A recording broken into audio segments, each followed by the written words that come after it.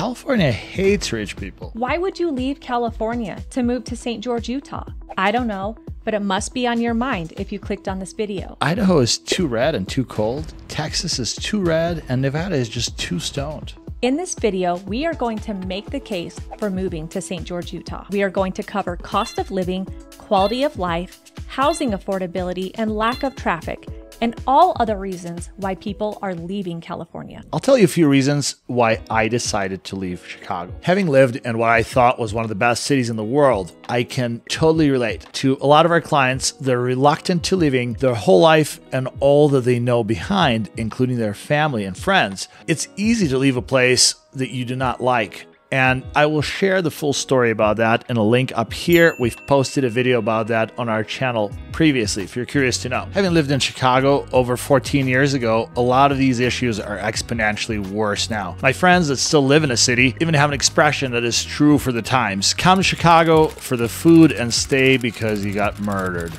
It is unfortunate that such a beautiful city with endless things to do claimed the reputation as a murder capital. Cost of living, housing expenses, daily commute, and safety concerns significantly reduce quality of life in Chicago. I'm curious to know, if you're watching this video in California, how relatable are these concerns to you? When I lived in Chicago, the thought of having a family someday or raising a child seemed simply impossible, because in order to afford to survive in a city, every waking hour had to be spent working. And it seriously did not matter how many part-time jobs I had in addition to my full-time job. Okay, living in St. George, Utah is nothing like living in Chicago or LA. Both cities are a great place to be if you happen to be connected to a large trust fund or just happen to be independently wealthy. However, if you're a regular American that goes to work every day, the benefits of living in LA or Chicago are quickly diminished, as all you get to do is show up to work and it's your office that you get to see every day. I realized that spinning the hamster wheel prevented me from having any meaningful relationships, including having a family of my own. All right, in this part of the video, I'd like to give you guys something that's relatable, something that you could actually go and check out yourself. We like to do these calculators. If you've seen any of our previous videos on this channel, I'm sure you have seen us use tools like this before.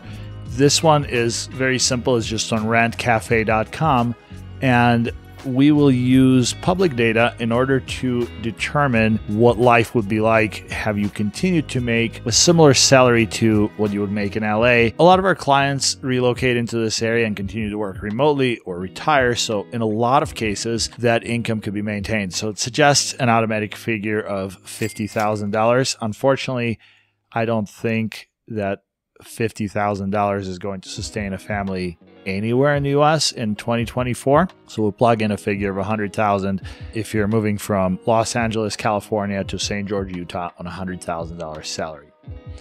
Now, this website conveniently pools data across several important metrics. So if you're looking to move here, or perhaps you're moving from somewhere else outside of LA, California, you know, people move here from all over the world. You can just plug in the cities, get the same data. This isn't just my opinion. I wanted to share this with you, so it's a visual representation of what your money could buy in St. George, Utah, or rather, what it would cost to live here. So if we look at the comparison, in order to maintain Los Angeles, California standard of living in St. George, Utah, your salary would need to be $72,000. So if you were making $100,000 in LA, cost of living is about 28% lower here overall.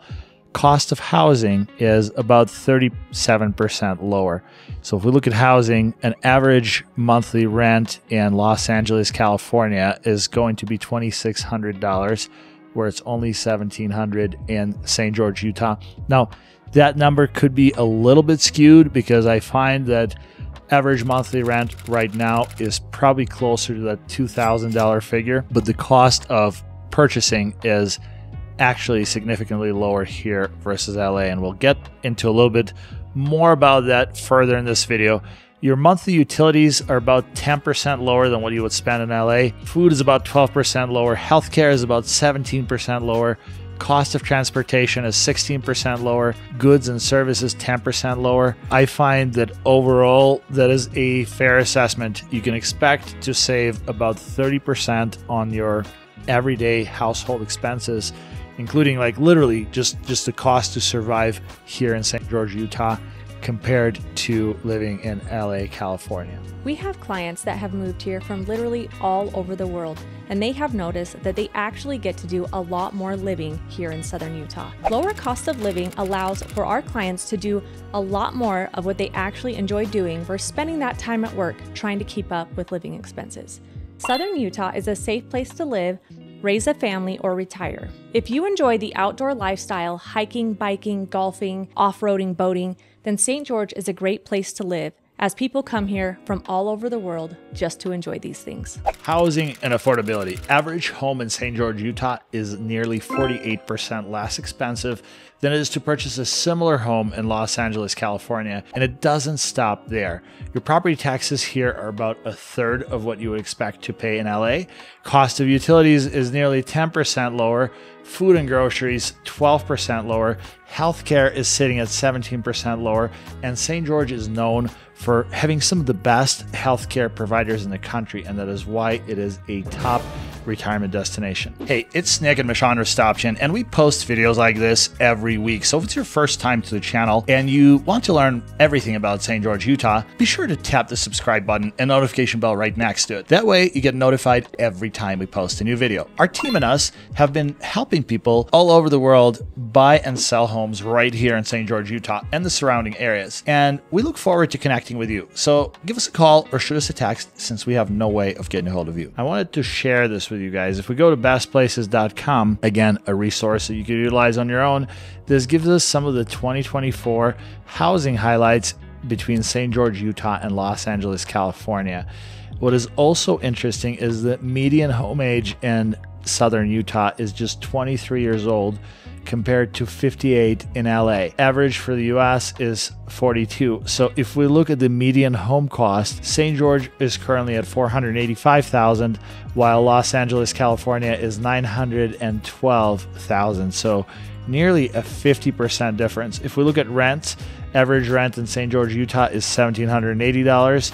LA is $3,040. There's not a ton of vacant housing. We're at just 1.5%. So if you're looking to rent or buy here, it is definitely still a seller's market, and rentals could be tough to come by because so many people are moving here. But you know who to reach. Give us a call, shoot us a text. We'd be happy to find a perfect place for you. Lack of traffic. You won't find yourself sitting bumper to bumper on the freeway or at any point, even during rush hour, like you would in Los Angeles, California. On average, it takes about 10 to 15 minutes to get from one end of St. George to the other. I used to commute from Cedar City, 50 miles north, for about 6 years, and I don't know how I did it or how anyone can handle living day in and day out with traffic and long commutes. Think of all the other things that you could be doing and getting done instead of sitting in traffic during these lengthy commutes. Our city is growing and becoming more diverse. You will see American flags and some Trump flags flying here. Politically, Southern Utah is red across the board, which allows us to have no-nonsense state laws and regulations, including full support for the Second Amendment rights and constitutional carry. St. George, Utah attracts predominantly conservative people that value traditional American values. Our population is a pretty good blend where everybody gets along. All the local, state, and city governments are Republican across the board. If we take a look at bestplaces.net, we can see some of the highlights regarding voting here. It looks like registered voters in LA are 335% more likely to be registered as Democrats versus registered voters in St. George. Registered voters in St. George are 191% less likely to be registered as Democrats than compared to the rest of the United States. So if we look at St. George, Utah, our breakdown is 16.5% Democrat, 68.4% Republican, 15% Independent. LA, California, 71% Democrats, 22% Republican, 5.8% Independent. According to bestplaces.net, St. George, Utah is one of the safest places that you can live in America in 2024.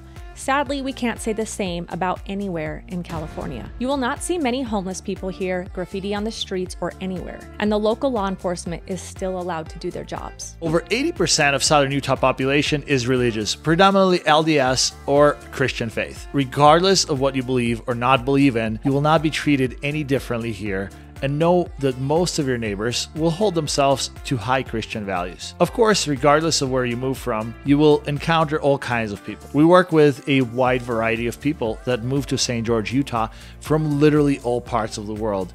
They all have different beliefs, different ethnicities, different backgrounds, and different occupations. What a boring world it would be if we were all the same. All of our clients find themselves welcomed and accepted in this community, despite the fact that many call us and ask us if not being Mormon is going to make living in Southern Utah challenging. Hello friends, I hope that you're enjoying this video as much as we enjoyed making it. There's truly only one thing that we enjoy more than making these videos, and that's hearing from you. So if you're watching this video and you're thinking that St. George might be a great place for you, or maybe you're thinking about relocating somewhere else in Southern Utah, or the entire state of Utah for that matter, please reach out to us. We would absolutely love to be of service to you. Our contact information is in the description below this video, as well as a link to reserve a time in our calendar for an obligation-free meeting so we can chat and see if we could be a good fit for each other and if Southern Utah is right for you. Without further ado, let's get back to this video. Going back to bestplaces.net, I just wanted to share this snapshot with you guys because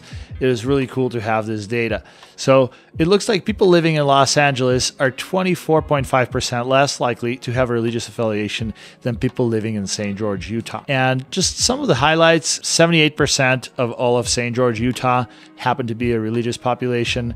Only 53.4% of people in Los Angeles, California are religious, compared to 49.4% from a nationwide perspective. Church of Jesus Christ, 70.4% in Southern Utah. I think that number is actually a little bit higher, 1.6% in LA. The breakdown of all other religions, there you have it. Have you visited St. George, Utah other than just driving through? Leave a comment in the section below and let us know when you visited and how your experience was. All right, folks, I made a comment that California hates rich people at the beginning of this video, and I wanted you to know that it is a based comment, and I brought the receipts. As many of you already know, Southern California has the highest personal income tax out of anywhere in the country. According to the data that I have, it is nearly 13.3% for Southern California, which is absolutely the highest in the country. Now, since then, there's more updates to this. California income tax to increase for 2024. The payroll tax expansions increase the state top income tax bracket from 13.3%, like as if that wasn't bad enough, to 14.4%. The new 14.4% tax rate applies to income over $1 million. That exceeds other noteworthy high tax states by far. New Yorkers making more than $25 million are only taxed 10.9%. This graph from taxfoundation.org gives us a pretty good, accurate representation. It is old data, unfortunately. I wish I had a newer map.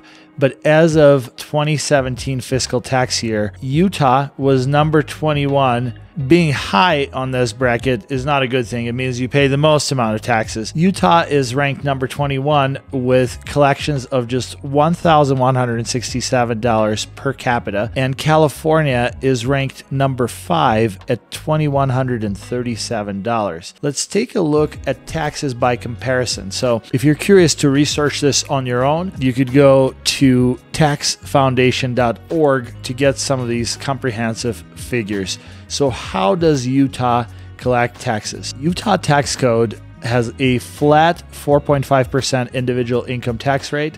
Utah has 4.55% corporate income tax rate. Utah also has 6.1% state sales tax rate, an average combined state and local sales tax rate of 7.25%.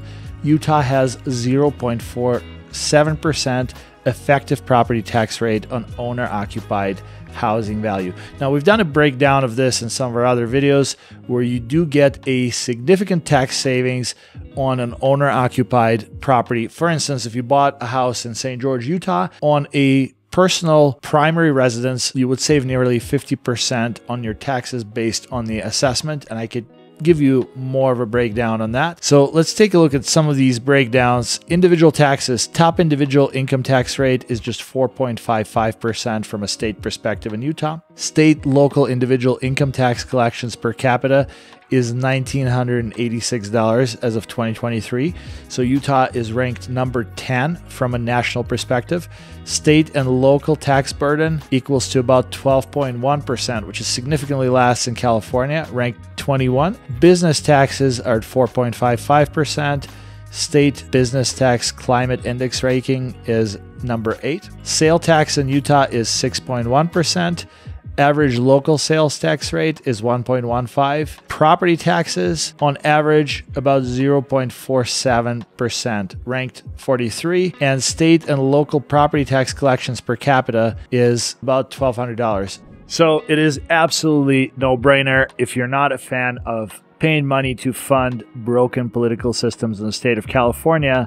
Living in southern Utah might just be a much better option for you. Recently, Washington, Utah was nominated as a top city in America to start a small business. If you're thinking about moving here and starting a small business, now is your sign. St. George is a great place to raise a family. It is a medium-sized city that lacks all of the problems of a big city, but it is still big enough to give some great options from K through 12 and college education. I want to make the case again of why people are moving from California to St. George. Beautiful landscapes and mountains, year-round outdoor lifestyle, hiking, biking, and golfing, and an easier overall sense of living. Thank you for sticking around until the end of this video. Do you feel that St. George, Utah is a great fit for you? Are you ready for the next step?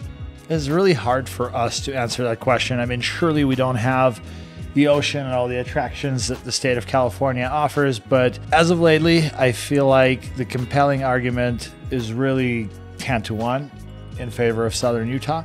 If you feel the same way, we would absolutely love to hear from you.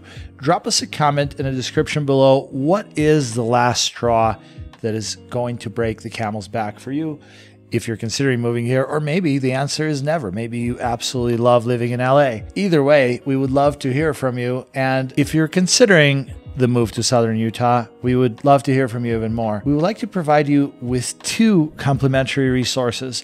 One is our complimentary obligation-free relocation guide. You may find the link to that in the first comment, as well as in the description below this video. And if you're one step ahead of that and you have done some of your homework and you're ready to jump on an obligation-free consultation call with us, it could be a Zoom, it could be a regular phone call.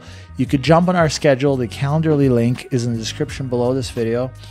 And in addition to that, if you're still continuing to explore southern Utah, St. George, Utah, and like to learn more about what this area has to offer, just stick around. YouTube algorithm will suggest a couple more videos from our channel that may be extremely helpful for you. If you found this video helpful, share it with a friend and give it a thumbs up so that the YouTube algorithm could share it with more people.